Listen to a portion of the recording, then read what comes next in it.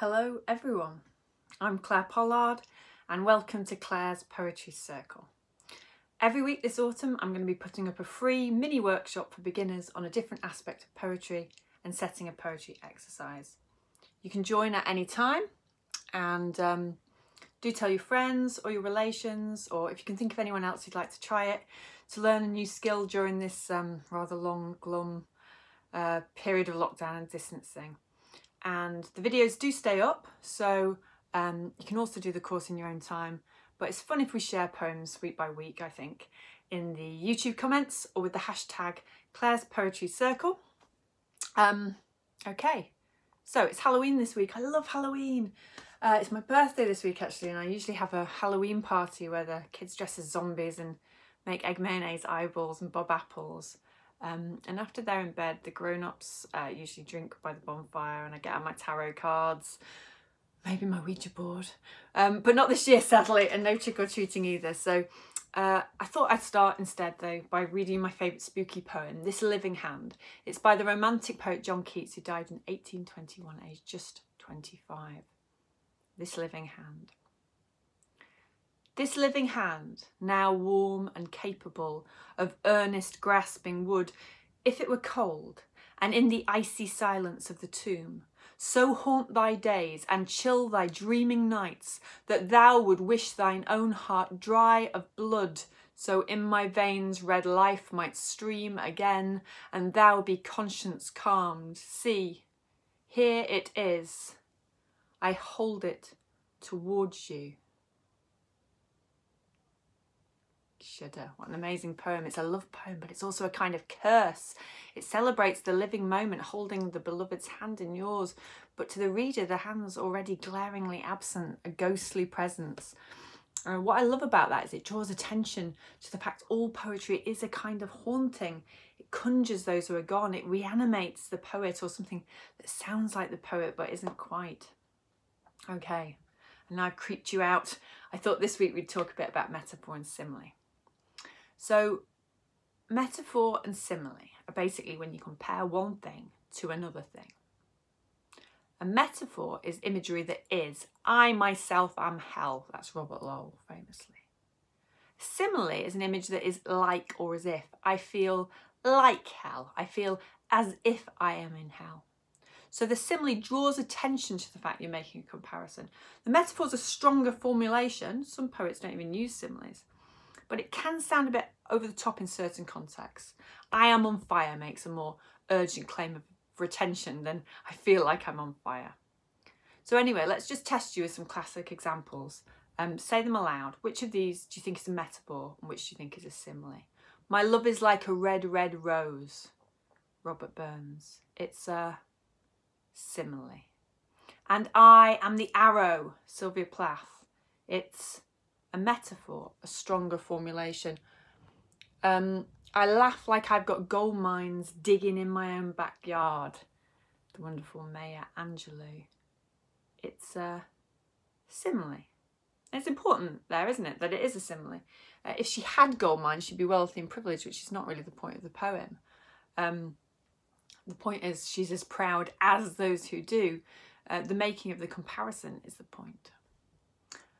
The shooting stars in your black hair, Elizabeth Bishop. That's a metaphor, a beautiful one. And that metaphor makes it much more intense and romantic. Things are melting into each other. It's as though there really are stars in the lover's hair. Okay then, I think you've got it. Now, metaphor and simile are absolutely central to my poetic process. So for me, a poem often begins when I think, oh, that thing is like that other thing. In my poem, The Heavy Petting Zoo, which from my first book I wrote when I was a teenager, you can probably guess, compare a teenage party to a petting zoo. And that's the starting point. And my poems often kind of work like that, by making a connection. So let's have a go at you making some metaphors and similes. As Halloween beckons, let's think of a classic Halloween image, the full moon. Think of the shape, round, or I mean, you could do a part moon if you can think of a good image for a kind of slither of moon. Think of the colour. It's yellow here, gold. We could say silver, grey, white. Think of the texture of the moon. What is the moon like? I want you to write down 6 things to compare the moon to. Pause your screens and write them down. The moon is like, and write down 6 things. Okay, we'll come back. Now, children are actually very, very good at this. Adults often fall into kind of accepted or familiar formulations, into cliches or stock phrases. Our heads run along familiar grooves. We might say the moon's like cheese, for example. But cheese isn't a good simile because it might have been once, but we're no longer a society that has just one kind of cheese in the supermarket, are we? Is it blue cheese? Is it brie? Is it Emmental? What sort of cheese is it?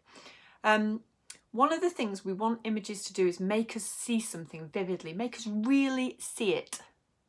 Okay? So we need precision for that.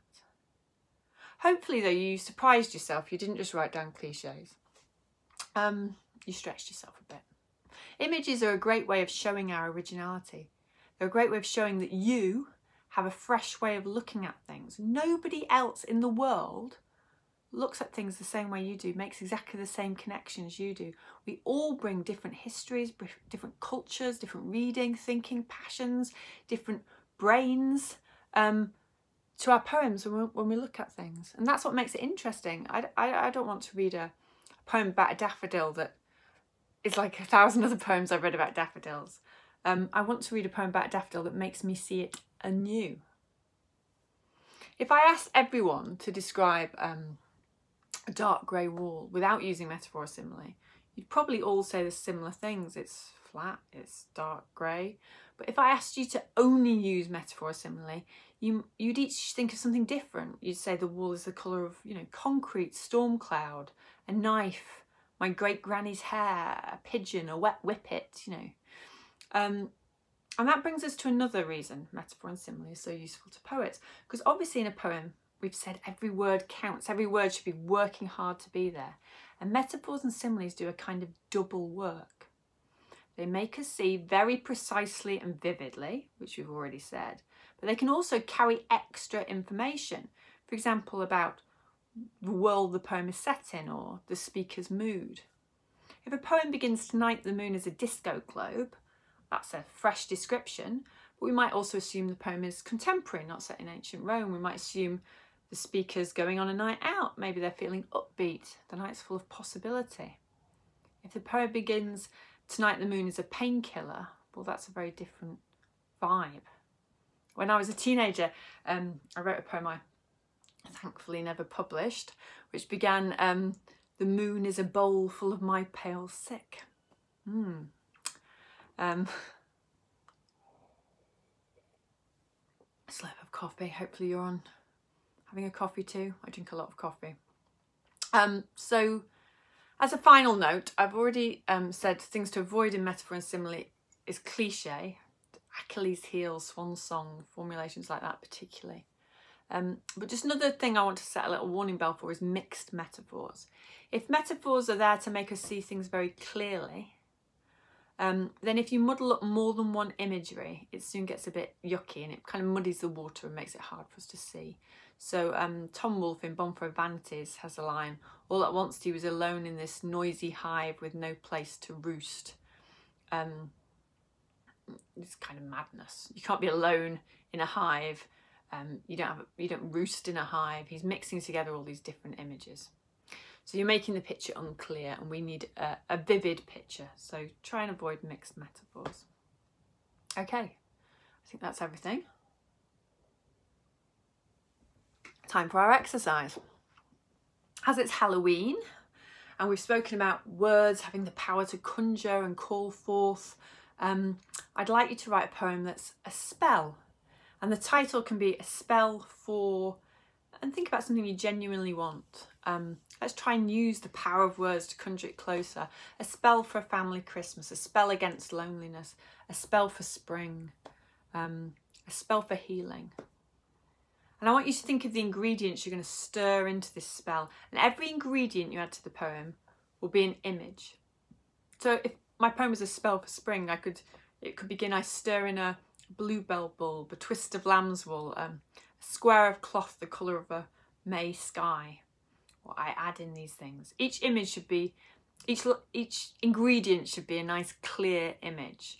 And you can use metaphors and similes if you like, but it's not essential.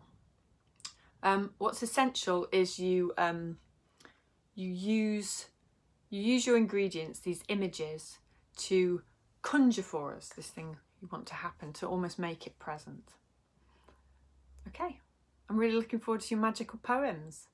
Do post them up on Instagram or Twitter at #ClaresPoetryCircle, or you can @ me, I'm @PoetClare, or you can post your poems in the YouTube comments, and I'll try and read them all.